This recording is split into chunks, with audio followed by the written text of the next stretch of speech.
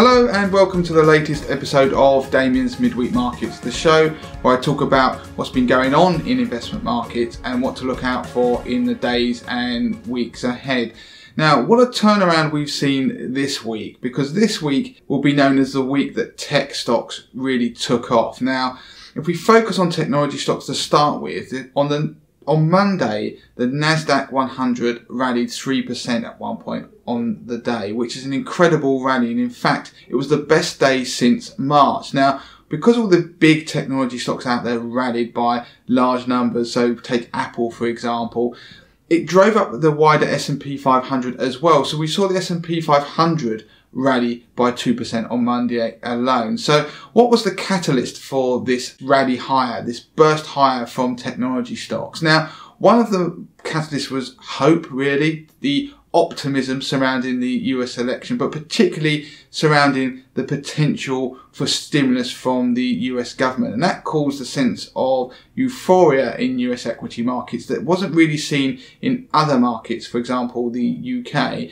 And it pushed the stock market higher. And what we saw was what is known as a short squeeze in the technology stocks. So technology stocks have not really been that loved since the sell-off in September. We've seen other parts of the market start to push higher. We're talking about other sectors where people have rotated out of technology stocks and gone into those perhaps more cyclical areas of the US stock market. We saw a lot of that with institutional investors, and it meant that there were a lot of people who were essentially betting that we were going to see another sell-off in technology stocks. The problem with that is when they burst higher, it means those people have to cover their short bets, and it therefore means that in order to do that, they essentially buy technology stock, which then pushes technology stocks higher, and you end up getting a virtuous circle. If you own technology stocks, then it pushes the market higher and higher to all those short bets. They're effectively squeezed out of the market, which is hence the name of short squeeze. So anybody who was betting against technology stocks, the big tech stocks, we're talking things like Microsoft, we're talking about Apple, we're even talking about things like Amazon, had a very painful week this week and missed out on that rally. Now, I hold a portion of my portfolio in these stocks. Obviously, that was a very positive outcome for my 50k portfolio. And of course, Apple announced a new iPhone this week. So there was always that sense of optimism around the Apple announcement. And of course, with increasing coronavirus cases, some of the narratives have gone back to the working from home narratives. We started to see even in the UK more lockdowns or regional lockdowns. So you can choose your narrative, but the point is that we had a section of the market that was largely unloved, people betting against it, and when the tide turns, it can be incredibly violent if you're caught on the wrong side.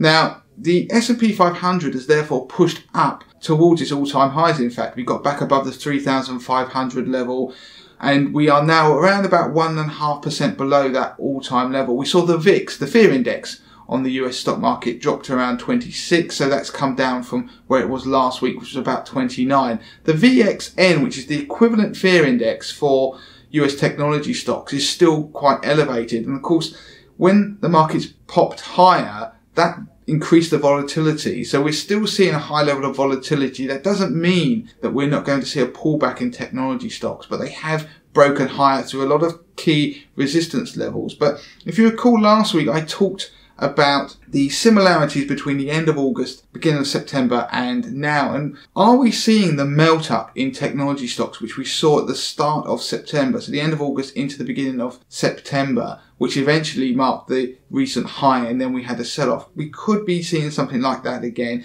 Of course, there is optimism around the US election. And I say optimism, and I'll come on to it a bit later, but it's over the outcome and perhaps a Joe Biden victory. The narrative in markets has started to shift towards that would actually be perhaps a positive outcome for most asset classes, but perhaps not bonds. As I say, I'll mention more on that in a second.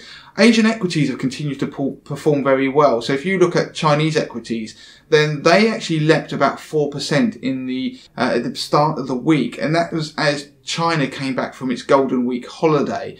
And the Chinese central bank intervened in currency markets because their currency was in fact strengthening to try and reduce that strength. And so the intervention is a boost for stock markets. So we saw the Chinese equities leap higher. And don't forget, the piece of research I've done for 80/20 investor members, which looked at the correlations between different asset classes, has shown in particular that UK gilts are a good diversifier for US equities. So they don't tend to perform in the same way, they tend to move in opposite directions.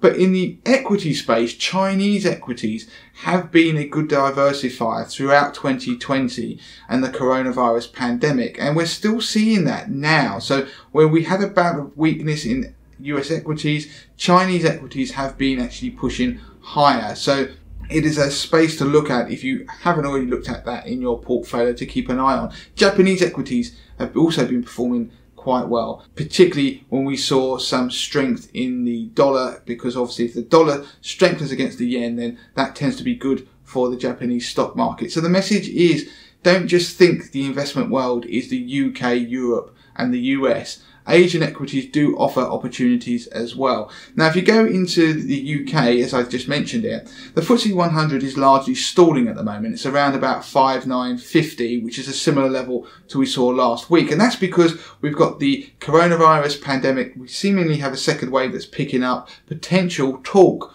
of a second lockdown, even if it is only temporary.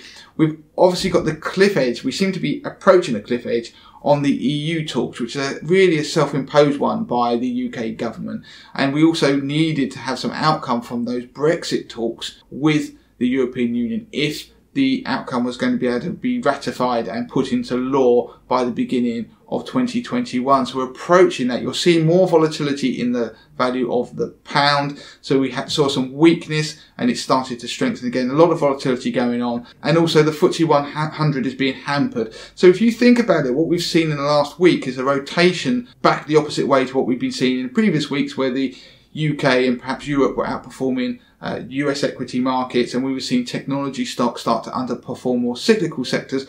All of that has been rotating back the other way. We've been seeing a lot of these rotations that if people are quick to jump on them, they're finding themselves badly burnt and getting caught on the wrong side, particularly in the lead up to the US election. So be careful chasing these rotations. We've seen it rotate and then rotate the other way all through the summer and now into the autumn. Now, I mentioned earlier about the US election, and while the market started to price in a Biden win based on polls, and we have to remember what happened 4 years ago. Donald Trump was actually predicted to lose the US election back then and ultimately won. So we have to be careful basing a lot on polls.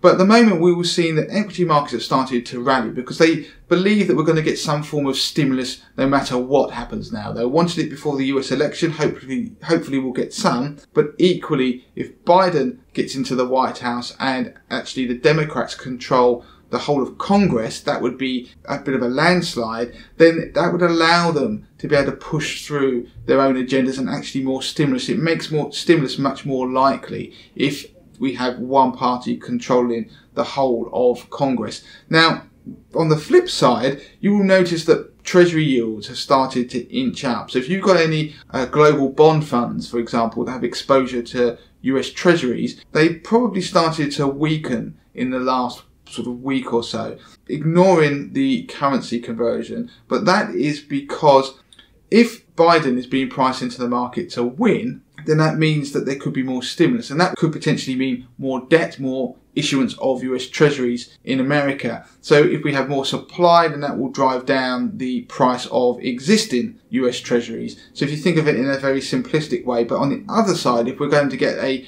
flood of stimulus from the US government and we're going to have even more borrowing, that could ultimately start to expand the US economy. So it will start to push things forward. We'll start to see the US economy growing at a faster rate. And that environment, including inflation, is bad for bonds more generally. So you would actually be weak for Treasury. So we started to see a shift in narrative where people are starting to think that perhaps US Treasuries could be exposed going into an election if Biden wins. Of course, that narrative could be prone to change very quickly. We've seen narratives change a lot in the last few weeks and asset classes suddenly rally and fall. Look at gold. Gold has started to show signs of weakness of late, and yet a few weeks ago people were thinking of buying it because of the protection it provides for the heading into the election potentially. So we're seeing a lot of assets fluctuate in price, and a lot of them are actually, if you look at them, stuck between ranges that were recent highs and some lows we've seen over the summer. So there's a lot going on in investment markets. We shouldn't try and be too knee-jerk as long-term investors about what's going on. And of course, leading into this election in a couple of weeks, we're probably going to see a hell of a lot more volatility in every asset class out there. And the other thing we've got coming up, which is quite interesting, it's nothing to do with the US election, it's nothing to do with coronavirus, but we've got the earnings season kicking off. So in America, we're going to see this week the bank earnings be announced. That will give a lot of insight into how the US economy is doing. So we might see some market reaction around those announcements. As the month goes on, we get more earnings. The US tech earnings are typically at the end of the month. So people like Apple, for example, will be towards the end of the month. As earnings season goes on, it'll be interesting to see how the market reacts to it, whether earnings have been better than expected or worse than expected. And similarly, we'll see the same over in the UK and in Europe. So keep an eye on those. You'll start to see more headlines surrounding earnings and what they tell us about the rebound in the economy in each country and also globally. So that is it for this week on Damien's Midweek Markets. As ever, you can contact me, Damien, at moneytothemasses.com is the email address. Twitter is Money to the Masses with the number 2. You can find us on Instagram, of course Facebook. Don't forget to join our community, facebook.com/groups/Money to the Masses, and subscribe to our YouTube channel.